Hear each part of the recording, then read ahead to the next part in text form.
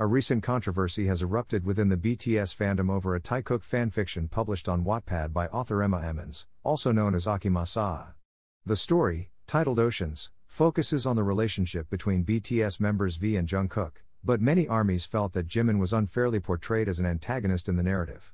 This portrayal sparked concerns that the fanfiction was generating unnecessary negativity toward Jimin. As the fan backlash grew, ARMYs called on the author to remove the story. In response, Emmons claimed to have taken down the fanfiction from Wattpad and requested privacy.